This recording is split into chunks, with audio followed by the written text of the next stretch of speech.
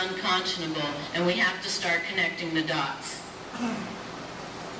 And you guys can do it, because this can't continue in this manner. This is out of hand. Part of what I did over the last year is I got involved with a team from MIT that knew there was a problem. A research student from MIT was doing her PhD involving impacts of, or effects of, some of the chemicals used by the natural gas drilling industry, and she was doing work with Theo Colborn in Garfield, and doing field work also in Garfield County. She went back to MIT and gave horrified reports of what these folks were up against. She said, what can we do to help them?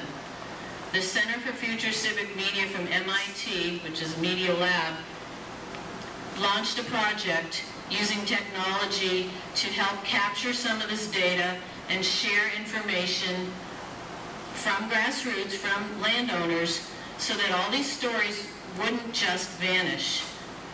And there's a project called WellWatch. It's wellwatch.org.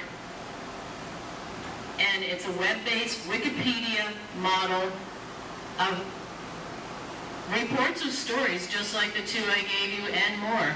And beginning to get our hands on this information and see patterns that are occurring across the country, instead of just having it happen and nothing gets done. It goes to the next place, it'll happen, get repeated, nothing gets done.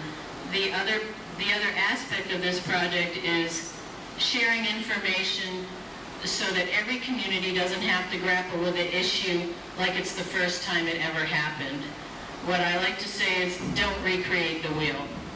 If your community is going to be dealing with gas coming to town, look at where they've already been and learn from those lessons.